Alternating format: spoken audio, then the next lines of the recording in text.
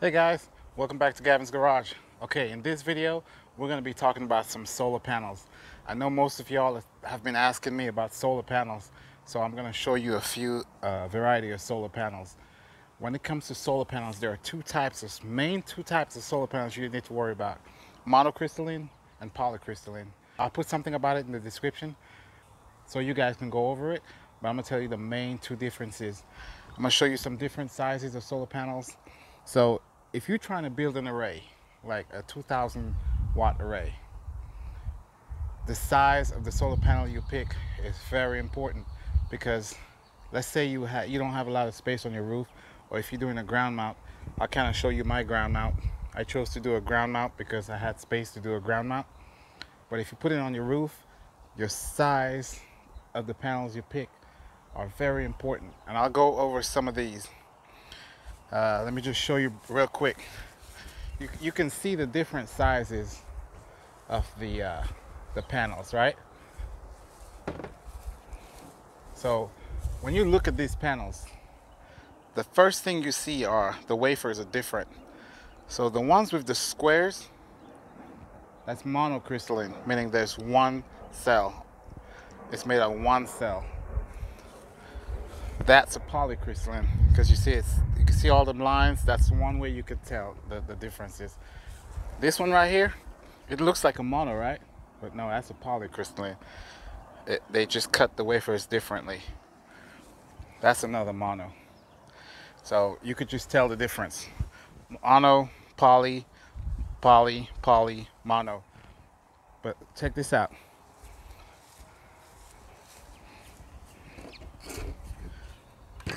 Poly. That's the same one, poly.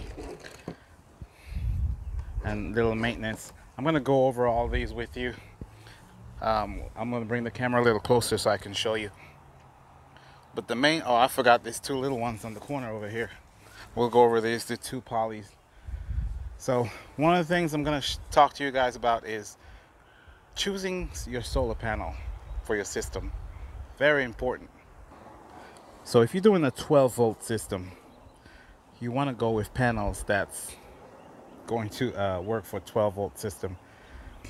So not only do you have the different panel types, mono, crystalline, and polycrystalline, you also have a different system types. You could do a grid-tied system, which feeds your power directly to the grid. No batteries, just the solar panel, the inverter, it goes straight to the grid. Then your other system be a backup system. Backup system is going to consist of the solar panels, the inverter, charge controller, and your battery choice. And in batteries, they're a whole different world in batteries. I'm not going to get into that right now. But grid-tied system or backup system. My friend installed a system, and they installed a grid-tied system, and he was all excited about having solar panel. When the power goes off, he'll still have power. Guess what happened? The first side of power outage, the whole grid-tied system is off, because you can't have a grid-tied system fit in the house that goes back to the line. So if you're going to do a system where you want power in a power outage situation, you're going to have to get a hybrid system. A hybrid system consists of a grid-tied system that feeds a battery pack, and then grid-tied inverter, and it also has a standalone system that feeds the house for power outage situations. So it can do both.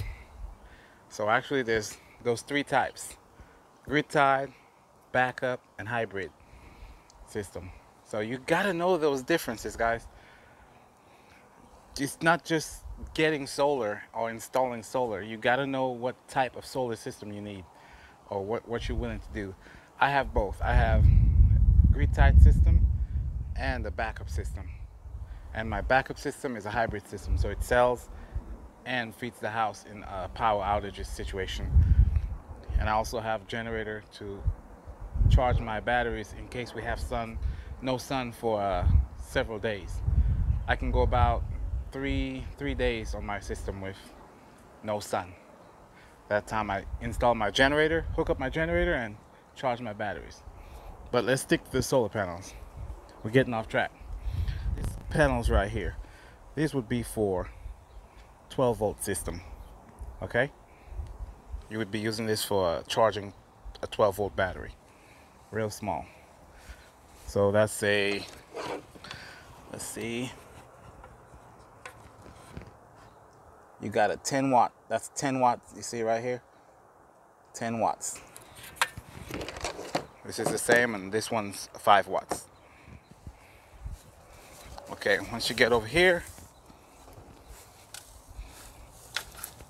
this is a rich solar, and you have 20 watts.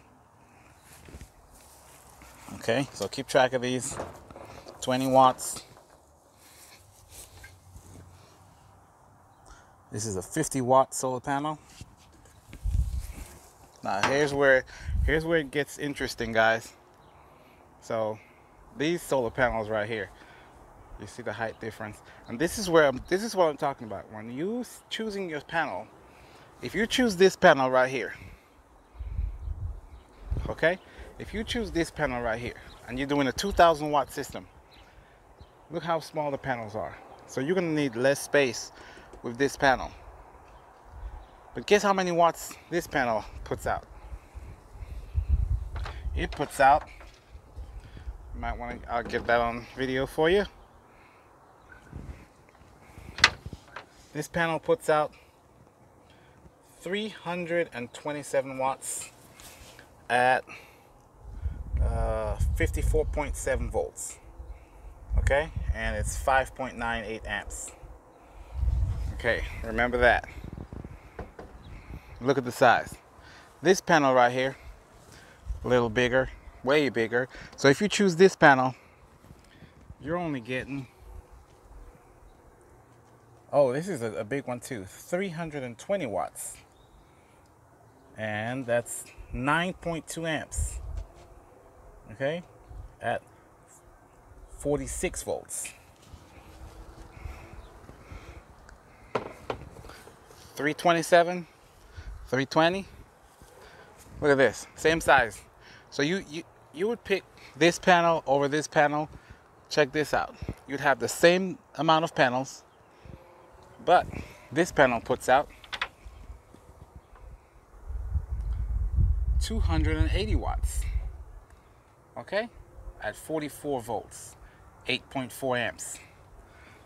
That's why I'm telling you, you have to know what panel you're choosing, because these two are the same height, same size, 320, 280.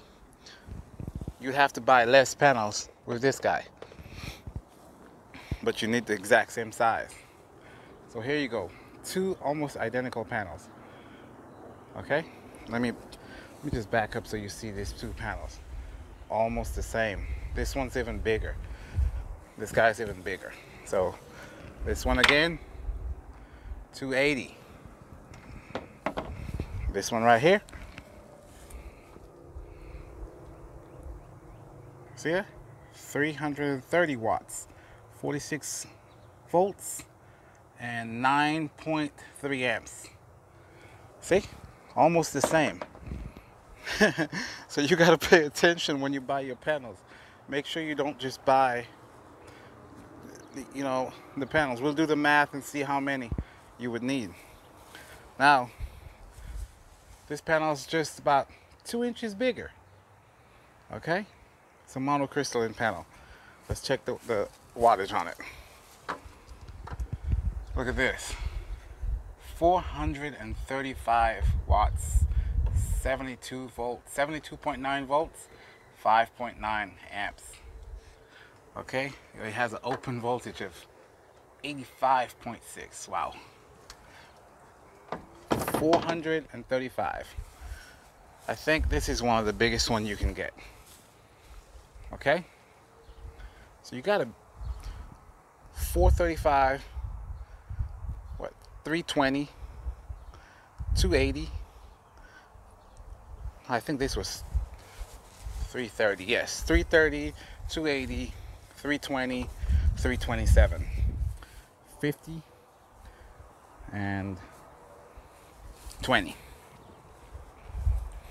So when you planning your system, guys, you gotta pay attention to the panels you buy, because it could save you a lot of money and a lot of space. When I set up my panels, 280 was the price range. That's about it. This is my setup. Okay, this is my setup right here.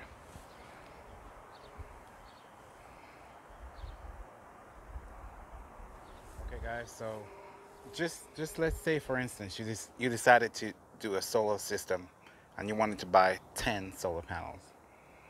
Okay, with this one right here, you would get 4,350 watts, 10 panels.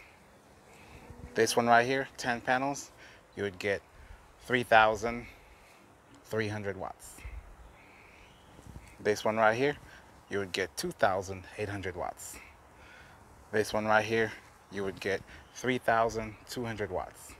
And this one right here, you would get 3,270 watts. So you guys see what I'm saying? The panel you pick and the wattage you pick is going to make a huge difference in your system. So choose wisely. Choose wisely. It doesn't matter if you go poly or mono. The size of the panel doesn't matter. It's the wattage.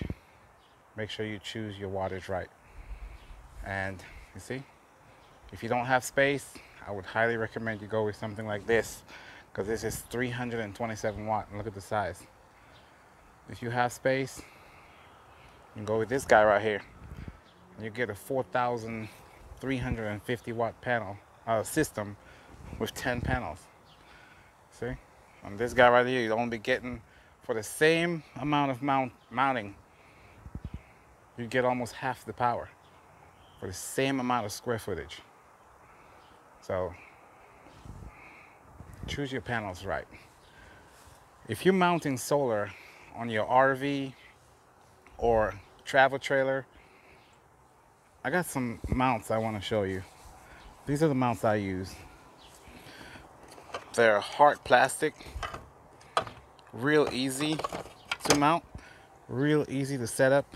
They come with these this is where you drill the panels to them, and you can either glue this or just put one screw right here. These are my favorite mounts. Let me show you how I put them on the solar panel. This is how you would mount it. This is your corner mount. So you just come right here, slide your panel, you put one screw here, one screw here. Okay, and this will be your other mount. See that? It works on any size. I'll show you on the big one. Just here. See? Then these right here, those in the center. If you have a really long panel like that 400 watt one, you'd have to use this. On something like this, you wouldn't need it.